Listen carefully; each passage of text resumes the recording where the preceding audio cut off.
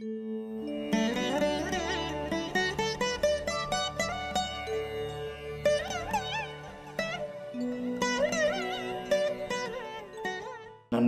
வணக்கம். இன்றைக்கு சில நண்பர்களுடைய கேள்விகளுக்கு பதில் அளிக்கலாம். குறிப்பாகவே நம்முடைய கமெண்ட்டில் நிறைய பேர் சில சிக்கலான கேள்விகளை கூட விளக்கம் கேட்குறீங்க. இதில் மிக முக்கியமாக எனக்கு என்ன ஒன்றுனா, சில நேரம் ரொம்ப சந்தோஷமாக இருக்குது.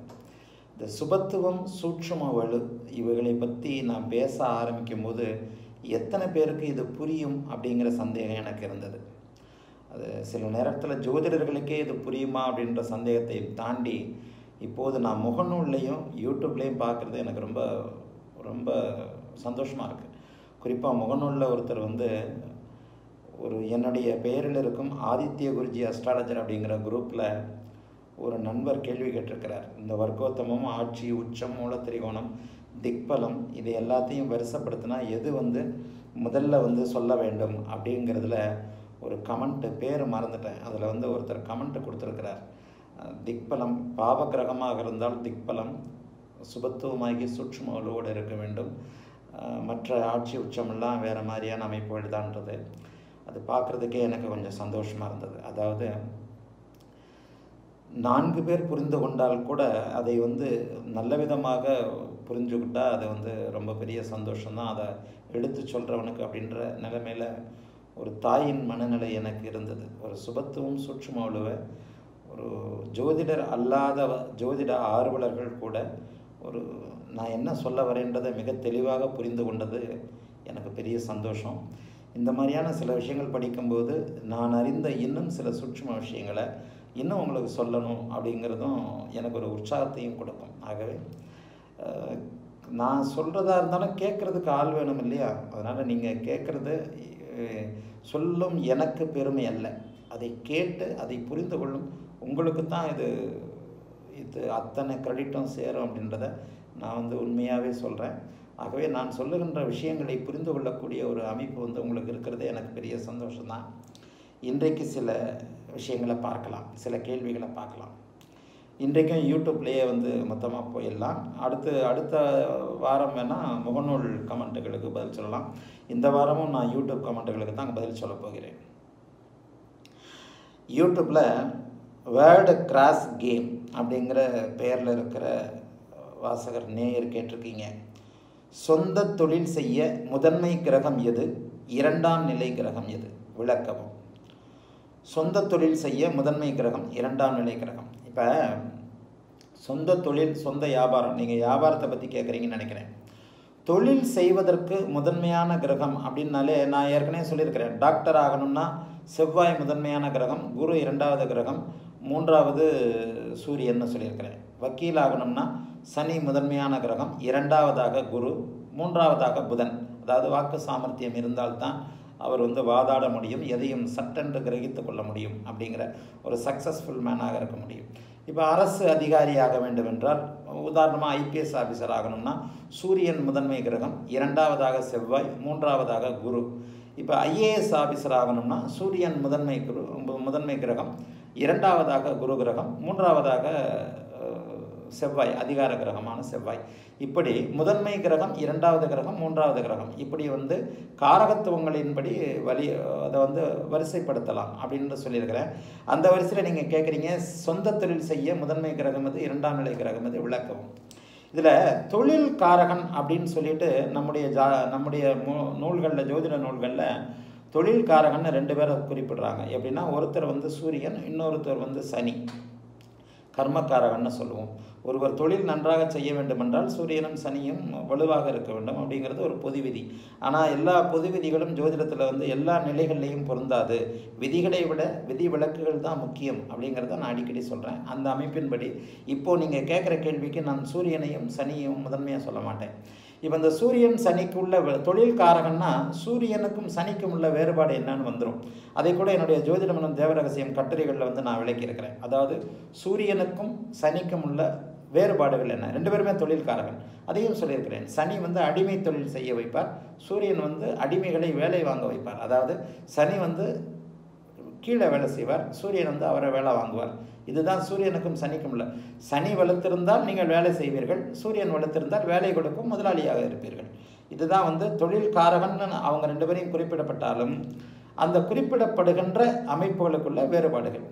சரி, அடுத்து இப்போ நீங்கள் கேட்குறது சொந்த தொழில் செய்ய முதன்மை கிரகம் இது. இதில் பார்த்தீங்கன்னா இப்படி வந்து தனிப்பட்டு சொல்ல முடியாது. நான் இன்னொன்று போன கோவை மாநாடு, இன்னும் ஒரு 2-3 நாளில் கோவை மாநாட்டில் நான் பேசின பேச்சுகள், நான் சொன்ன சந்தேக விளக்கங்கள் 2-3 நாளில் வீடியோவாக வரும். அதிலேயே பார்த்தீங்கன்னா இந்த தொழிலுக்கான அமைப்புகளை விளக்கியிருக்கிறேன். நான் தொழிலுக்கான அமைப்புகளை 100% சரியாக சொல்வதற்கு ஒரே விதியின் கீழ் கொண்டு வருகிறேன். இது வரைக்கும் தொழிலை பற்றி எடுத்துக்கிட்டிங்கன்னா 10ஆம் அதிபதி இருக்கும் நவாம்ச அதிபதியின் தொழில் அமையும்.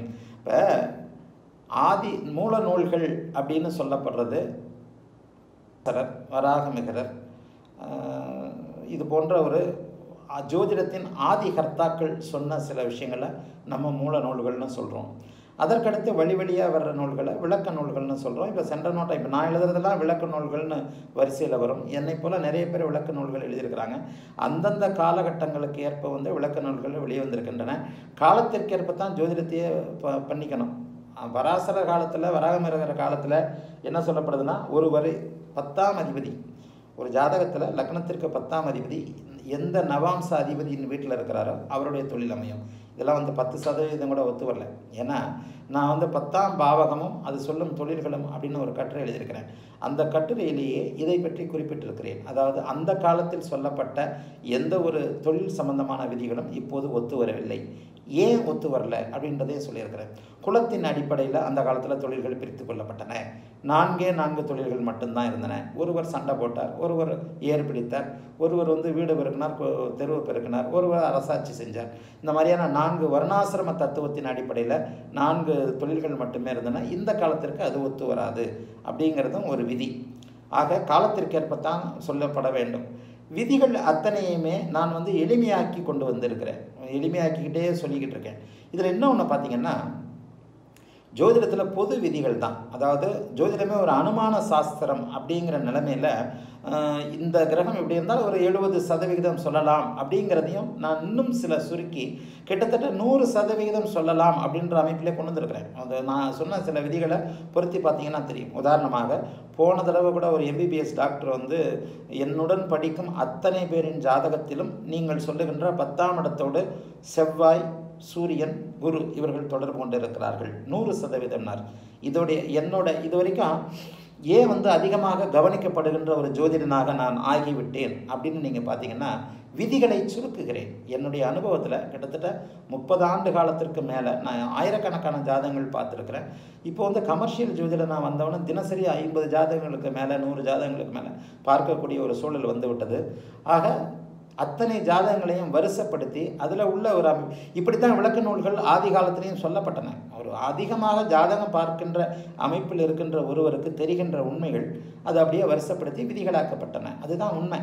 இப்போ நான் வந்து கமர்ஷியல் ஜோதிடம் தான் 7 ஆண்டு 8 ஆண்டு காலமாக தான் இருக்கிறேன். அதற்கு முன்னாடி என்னுடைய அத்தனை விஷயங்களும் ஆய்வுகளால் தான் இருந்தது. அந்த ஆய்வுகளின் மூலமாக என்னால் சில விதிகள் அனைத்திற்கும் பொருந்தி வருகிறத சொல்ல முடிந்தது.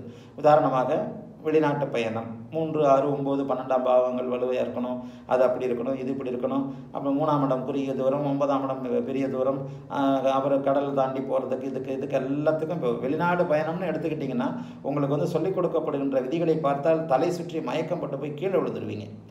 அப்படி அந்த விதிகளை படியே வெளிநாட்டில் ஒருத்தர் இருக்கிறாருன்னா இருக்கவும் மாட்டார். இது வந்து என்னடா இதுன்னு ஜோதிடத்தையே குழப்புகின்ற சில விதிகள். இதுக்காக தான் சில விதிகளை நீங்கள் படிக்காதீங்க, பார்க்காதீங்கன்னு சொன்னேன். நான் இத்தனையும் ஒரே விதியின் கீழ் கொண்டு வந்தேன். எப்படின்னா 8, 12ஆம் இடங்கள் சுபத்துவமாகி அவர்கள் ஒருவருக்கொருவர் சம்பந்தப்பட்டு சரராசிகளின் திசைகள் நடக்குமானால், ராகுகேது திசை நடக்குமானால் அவர்கள் நிச்சயமாக வெளிநாட்டில் இருப்பாங்க அப்படின்னு அந்த விதியை கொண்டு வந்தேன். 8, 12ஆம் இடங்கள் சுபத்துவமாகி ஒருவருக்கொருவர் தொடர்பு கொண்டு சரராசிகள் கிரகங்கள் அடுத்தடுத்து நடக்குமானால், ராகுகேதுக்களுடைய தசாபக்தி அமைப்புகள் நடக்குமானால் நிச்சயமாக ஒருவர் வெளிநாட்டு குடிமகனாக இருப்பார். இதில் நான் ஒன்று என்ன சொல்லுவேன்னா, வெளிநாட்டில் இருக்கின்ற அத்தனை பேருடைய ஜாதகத்திலையும் இதை 100% சரியாக இருக்கும், நிச்சயமாக சரியாக இருக்கும். இப்போ நீங்கள் ஒருத்தரை கூட ஒரு வெளிநாட்டில் இருக்கிறவர் கீழே கமெண்ட் போடுங்களேன், இந்த ஒரு வந்து எனக்கு இந்த அமைப்பு வந்து அவருக்கு இல்லை, அப்படி அமைமானா அவருடைய பிறந்த நேரம் தப்புன்னு சொல்லுவேன். பிறந்த நேரம் முன்ன பின்ன அட்ஜஸ்ட் பண்ணி பாருங்கள், லக்னம் மாறும். அப்படி ஒருத்தரை நீங்கள் காட்டினீங்கன்னா நான் சொல்லுகின்ற ஒரு விதி 100% சரியாக இல்லாத நிலைமையில் ஒருவருடைய பிறந்த நேரம் நிச்சயமாக மாறுபாடாக இருக்கும். அந்த பிறந்த நேரத்துலேயும் நிச்சயமாக என்ன வரும், நான் சொல்கிற மாதிரி லக்ன சந்தியில் அவர் பிறந்திருக்கலாம், அல்லது ஒரு 10 நிமிஷம் முன்ன பின்ன பிறந்திருக்கலாம். லக்னம் மாறும். அந்த லக்னத்தை அட்ஜஸ்ட் பண்ணி பார்க்கும்போது நான் சொல்லுகின்ற விதி அங்கே கரெக்டாக பொருந்தும். அதே மாதிரி அரசு வேலைக்கு சொல்லியிருக்கிறேன். இந்த சூரியன் 10ஆம் இடத்தோடு சுபத்துவமாகி தொடர்பு கொண்டு அவர் 6, 8, 12 மறைஞ்சாலும் பிரச்சனை இல்லை. சூரியன் சிம்மாதிபதி வலுத்திருந்தார். இந்த மாதிரியான அமைப்புகளில் இப்போ நீங்கள் கேட்குற கேள்வி, தொழில், சொந்த தொழில் செய்ய முதன்மை கிரகம் அது. எந்த ஒரு ஜாதகத்தில் எந்த கிரகம் அதிக சுபத்துவமாக இருக்கிறதோ அந்த தொழில் தான் ஜாதகருக்கு அமையும். அப்போ அதுக்கு 10ஆம் அதிபதி துணையாக இருக்கணும். 10ஆம் அதிபதி வலுத்திருந்தார்னால 10ஆம் அதிபதி வலுத்திருக்கிற அமைப்பை பொறுத்து அவர் தொழிலில் ஏற்ற இறக்கங்களை சந்திப்பார். ஒரு அருமையான நிலைமையில் 10ஆம் அதிபதி இருக்கிறார்னு சொன்னால் அவருக்கு நல்ல சொந்த தொழில் நிச்சயமாக இருக்கும். அந்த சொந்த தொழிலை உட்காந்து இப்போ தொழில் ஆரம்பிக்கிற அத்தனை பேருமே உட்காந்து அந்த தொழிலை நடத்திடுறதில்லை, கண்ணும் கருத்துமாக நடத்திடுறதில்லை. உடையவன் இல்லா இருக்கை பால் அப்படின்னு ஒரு பழமொழி இருக்குது. தொழில் ஆரம்பிக்கிறது முக்கியம் இல்லை, அந்த தொழிலை கண்ணும் கருத்துமாக கவனிக்க வேண்டியது முக்கியம். இப்போ ஒருத்தர் ஜோதிட தொழில் ஒருத்தர் ஆரம்பிக்கிறாருன்னு வச்சுக்குவோம், எனக்கு தெரிஞ்சது தான் நான் சொல்ல முடியும். ஜோதிட தொழில் ஒருத்தர் ஆரம்பிக்கிறாருன்னு வச்சுக்குவோம், அவர் ஆரம்பித்து ஒரு ரூமில் போய் ஒரு கடையிலையோ ஒரு இடத்துலையோ உட்காந்து வெளியில் ஜோதிடர்னு போர்டு போட்ட உடனே அந்த ஊரில் இருக்கிற அத்தனை ஜனங்களும் க்யூவில் நின்று அவர்கிட்ட நின்ற போகிறது இல்லை. ஒருத்தர் அப்படியே பார்த்துட்டு போவார், போர்டை பார்த்துட்டு போவார், ஃபேஸ்புக்லேயே பார்த்துட்டு போவார். இங்கே ஒரு ஜோசியர் இருக்கிறாரோ, அவருக்கு தேவை ஏற்படும் போது அவர் வருவார். நீங்கள் தான் ஒரு இடத்துல தொழில் ஆரம்பிச்சிட்டிங்கன்னா ஓடுமீன் ஓட உருமீன் வருமளமும் வாடி நிற்குமாம் கொக்கு அப்படிங்கிற மாதிரி வாடிக்கையாளரை எதிர்பார்த்து நீங்கள் தான் ஒரு இடத்துல காத்து கொண்டே இருக்கணும். 1 மாதத்திற்கு யாருமே வரமாட்டார், 2 மாதத்துக்கு யாருமே வரமாட்டார், 6 மாதத்திற்கு கூட ஒருவர் கூட வரமாட்டார். ஆனால் நீங்கள் அங்கேயே இருப்பதை பார்த்து நிச்சயமாக மெதுவாக வாடிக்கையாளர் வர ஆரம்பிப்பார். எந்த ஒரு தொழிலுமே அப்படித்தான், இங்கே நிலையாக இது இருக்கும் அப்படிங்கிறத பொறுத்து அதன் பிறகு தொழில் முன்னேற்றம் அடையும். அந்த அமைப்புகளுக்கு ஒரு லக்னத்தில் எந்த கிரகம் சுபத்துவமாக இருக்கிறது அப்படிங்கிறத கண்டுபிடிக்க வேண்டியது அவசியம். தொழிலில் சாதித்த அத்தனை பேரையும் நீங்கள் பார்த்தீங்கன்னா சம்மந்தப்பட்ட ஒரே ஒரு காரகத்துவ தொழிலை பண்ணிக்கிட்டு இருப்பாங்க. அவங்களுடைய ஜாதகத்தில் அந்த காரகத்துவத்தை தருகின்ற அந்த கிரகம் குரு சுக்கிர தொடர்பால் அதிகமான சுபத்துவம் அடைஞ்சிருக்கும், அல்லது வளர்பிறை சந்திரனோடு சேர்ந்திருக்கும். இந்த அமைப்புகளில் தான் ஒவ்வொருத்தருடைய இப்போ கேட்குற மாதிரி சொந்த தொழில் செய்ய முதன்மை கிரகம்ன்றதை இந்த விதியின் கீழே தான் கொண்டு வர முடியும். உங்களுடைய ஜாதகத்தில் எந்த கிரகம் அதிகமான சுபத்துவத்தை அடைந்திருக்கிறதோ அந்த கிரகத்தோட தொழிலை நீங்கள் செய்வீங்க. 10ஆம் அதிபதி உங்களுடைய ஜாதகத்தில் யார் ஒருவரோ அந்த 10ஆம் அதிபதி வலுத்திருந்தால், அந்த 10ஆம் அதிபதி சுபத்துவமாகி வலுத்திருந்தால் உங்களால் தொழிலில் மிக மிக முன்னேற்றமான ஒரு நிலைமைக்கு போக முடியும். 6ஆம் அதிபதி வலுத்திருந்தால் அது வேறு மாதிரியான ஒரு வேலையில் முன்னேற்றமான ஒரு அமைப்புகளுக்கு கொண்டு செல்லும். நான் சொல்லுகின்ற இந்த விதியை நீங்கள் எங்கே வேணாலும் பொருத்தி பார்த்தீங்கன்னா ஒருவர் நிச்சயமாக இப்போ ஒருவர் இரும்பு தொழிலில் இருக்கிறார், சனி சுபத்துவமாக இருப்பார். ஒருவர் தோல் தொழிலில் இருக்கிறார், சனியும் ராகுவும் சுபத்துவமாக இருப்பார். ஒருவர் பில்டர்ஸாக இருக்கிறார், ரியல் எஸ்டேட்டில் இருக்கிறார், செவ்வாய் நிச்சயமாக சுபத்துவமாக இருப்பார். செவ்வாய் நிச்சயமாக வளர்பிறை சந்திரனுடைய பார்வையிலையோ வளர்பிறை சந்திரனுடைய இணைவிலையோ குருவின் பார்வையிலையோ குருவின் இணைவிலையோ சுக்கரனுடைய இருப்பார். அவர் இன்ஜினியராக இருக்கிறார், அவர் டாக்டராக இருக்கிறார். இதுக்கெல்லாம் உட்பிரிவுகள் இருக்கின்றன. ஆக தொழில் முன்னேற்றமாக அமைய வேண்டுமென்றால் ஒரு ஜாதகத்தில் அது பகை கிரகமாக இருந்தால் கூட பரவாயில்லை, பகை உறவு நட்பு நீசம் அதெல்லாம் இதில் வராது, இந்த சுபத்துவத்தின் கீழே வராது. செவ்வாய் நீசம் அடைந்திருந்தாலும் வளர்பிறை சந்திரனோடு சேர்ந்து குருவின் பார்வையில் இருக்கிறவர் டாக்டராக இருப்பார், அல்லது மற்ற 10ஆம் இடத்து அமைப்புகளுக்கு ஏற்றாற் போல அங்கே சனியும் அவருடைய தொடர்பை கொடுத்திருந்தால் சிவில் இன்ஜினியராக இருப்பார், மற்ற இன்ஜினியராக இருப்பார்.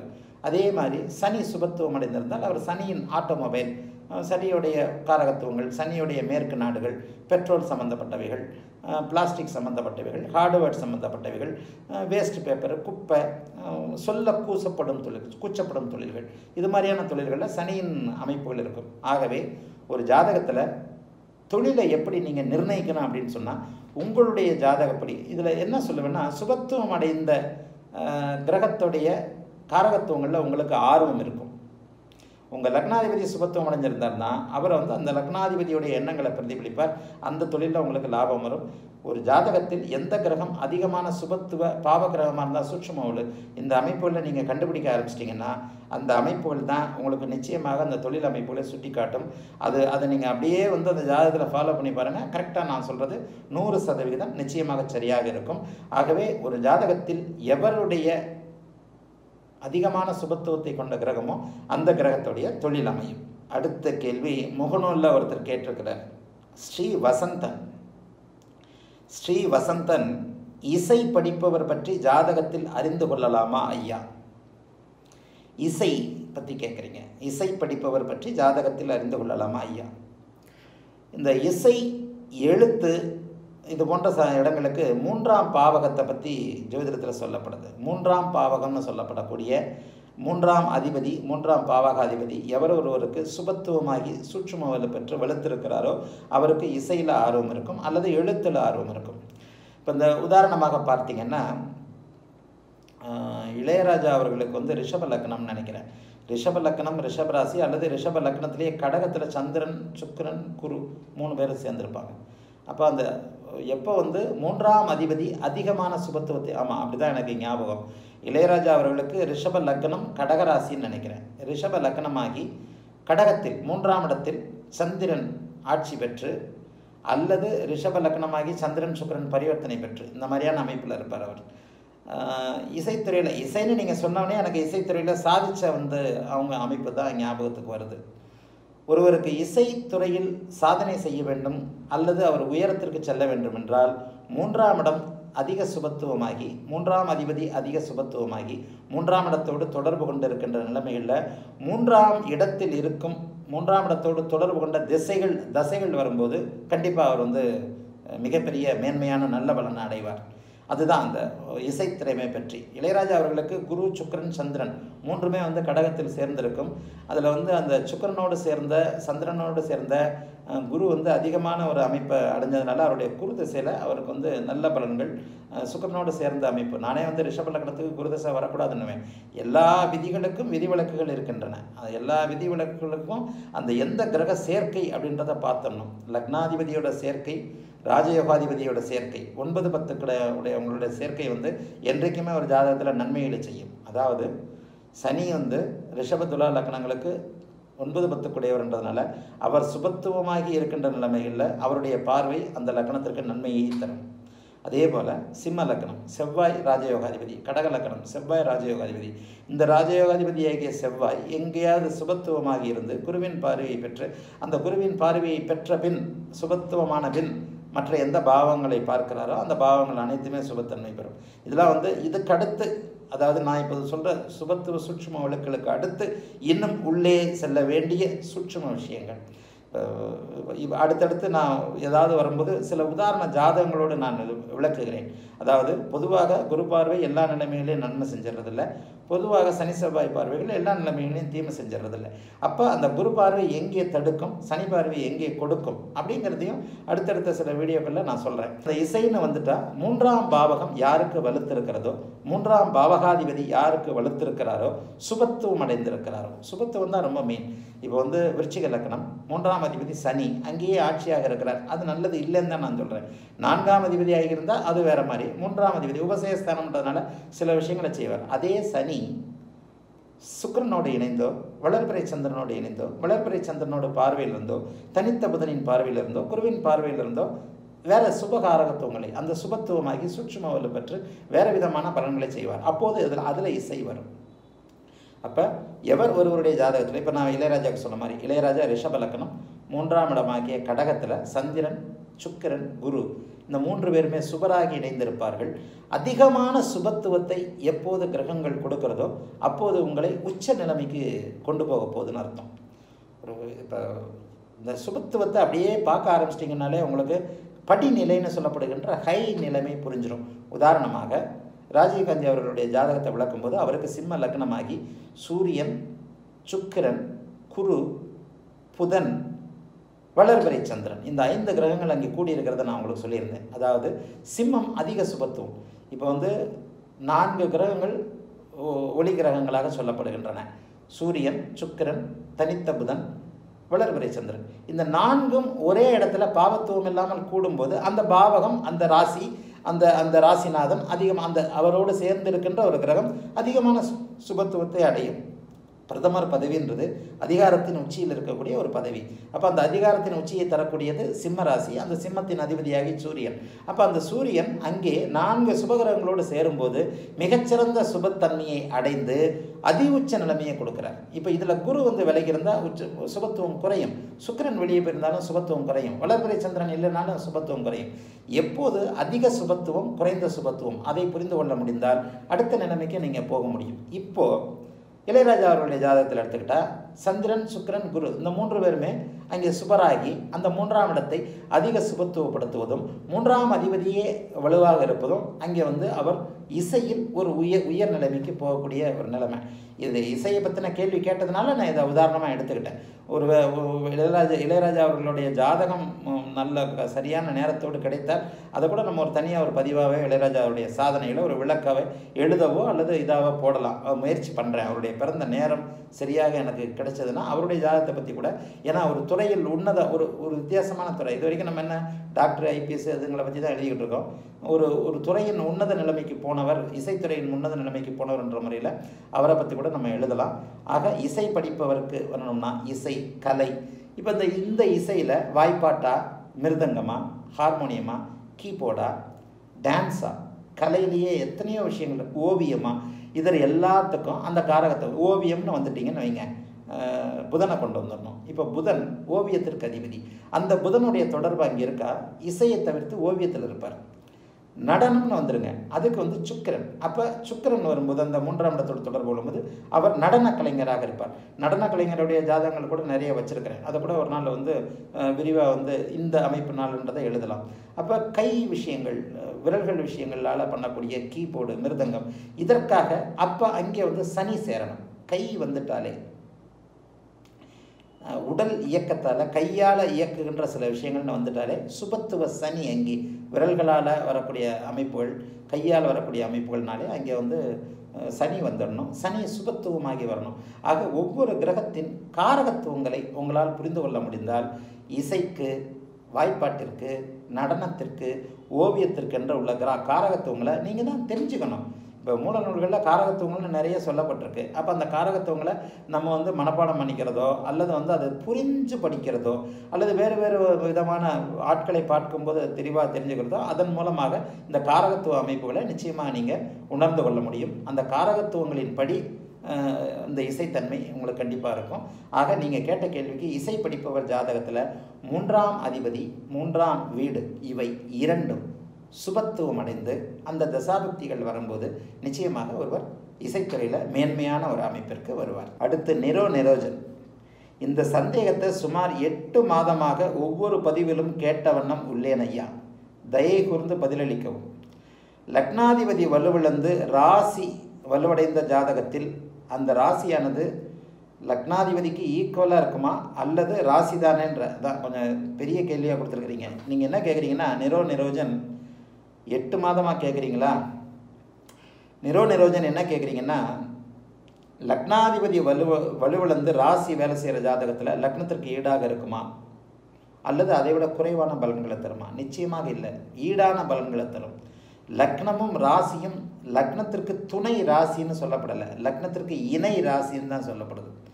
இப்போ இந்த கேள்வியே மற்ற பாவகங்களை மற்ற இதை பொருத்தி பார்க்க வேண்டிய ஒன்று. இப்போ ராசிப்படி 10ஆம் இடம் ராசி வலுவடைஞ்சிருச்சுன்னு வச்சுக்கோம், லக்னாதிபதி வலுவிழந்து போனார், ராசிப்படி பலன்கள் நடக்க போகின்றது. இன்னொருத்தர் கூட ஒரு சந்தேகம் இருந்தது, இதில் தசாபக்தி பலன்கள் எதன்படி நடக்கும்? லக்னப்படி தான் நடக்கும். ஜோதிடமே புரிஞ்சுக்கிறதுக்கு பயங்கரமான ஒரு அபாரமான இது தேவைப்படுற ஒரு சாஸ்திரம். இப்போ லக்னாதிபதி, அப்போ லக்னாதிபதிக்கு 8ஆம் இடத்துல இருக்கிற ராசிப்படி பலன்கள் ஒருத்தர் கேட்டிருந்தாருங்க, நல்லா ஞாபகம் இருக்கு எனக்கு. ராசிப்படி அதை பார்க்கணுமா லக்னப்படி பார்க்கணுமா? லக்னப்படி தான் பார்க்கணும். ராசியை ஒரு இணை அமைப்பாகத்தான் வச்சுக்கணும். அப்போ அதோடைய குவாலிட்டியை பார்க்குறதுக்காக தான் ராசிப்படி பலன்கள் நடக்கும், கரெக்டு. ஆனால் இது நான் விளக்குறதுக்கே ஒரு இதான ஒரு அமைப்பு தான் இது. இப்போ நீங்கள் கேட்குறது ஈக்குவலாக இருக்குமா, அந்த லக்னத்திற்கு இணையானதாக இருக்குமா? நிச்சயமாக இருக்கும், அந்த லக்னத்திற்கு இணையானதாக இருக்கும். அந்த இணையானது எப்படின்னு இருக்கும்? அந்த ராசிப்படி உங்களுக்கு 10ஆம் இடம் என்னவா இருக்குது, ராசிப்படி 7ஆம் இடம் என்னவா இருக்குது, ராசிப்படி ஒரு தொழிலை கேட்பீங்க, இணையானதுன்னா என்ன? அப்போ இவர் நல்லா இருக்கிறாரா, நல்லா இல்ல மாட்டாரா, எதில் நல்லா இருப்பார், தொழில் நல்லா இருக்கா, ராசிக்கு 10ஆம் இடம் வலுவாக இருக்கா பார்த்துருங்க. இப்போ நான் சில இதில் பதில் சொல்லும் போதே பாருங்கள், கல்யாணம் ஏன் நடக்கலைன்னு கேட்பாங்க. லக்னப்படி 7ஆம் இடம் கெட்டு போச்சு, ராசிப்படி 7ஆம் இடம் கெட்டு போச்சுன்னுவேன். குழந்தை ஏன் பிறக்கல, லக்னப்படி 5ஆம் இடம் நல்லா இல்லை, ராசிப்படி லக்னத்திற்கு 5ஆம் இடத்துல இது இருக்குது, ராசிக்கு 5ஆம் இடத்துல. பாரம்பரிய ஜோதிடத்தின்படி ஜோதிடத்தில் முழுமையான ஒரு அமைப்பு, அனைத்து ஜோதிட முறைகளும் தாயான பாரம்பரிய ஜோதிட அமைப்புபடி லக்னம் ராசி ரெண்டையும் பேஸ் பண்ணி தான் உனக்கு முழு பலன் வரும்னே சொல்லப்படுகிறது. அதில் லக்னம் வலுவிழந்தால் ராசி சிறப்பாக வேலை செய்யும் அப்படின்ற அமைப்பும் சொல்லப்படுது. ஆகவே லக்னத்திற்கு ஒரு இணையான அமைப்பு தான். சூரியனும் சந்திரனும் நம்முடைய 2 கண்கள். இந்த கண்ணு நல்லா இருக்கா, இந்த கண்ணு நல்லா இருக்கான்னு கேட்குற மாதிரி தான் இது. ஆகவே துணை அமைப்புன்ற அமைப்பே விட்டுருங்க. லக்னத்திற்கு லக்னம் வலுவிழந்து ராசி பலமாக இருந்தால் அது லக்னம் செய்யக்கூடிய வேலைகளை நிச்சயமாக எடுத்து செய்யும், சிறப்பாகவே இருக்கும். அதனால் இது அது துணை அமைப்புன்ற வேலையே இல்லை, கண்டிப்பாக வேலை செய்யும்.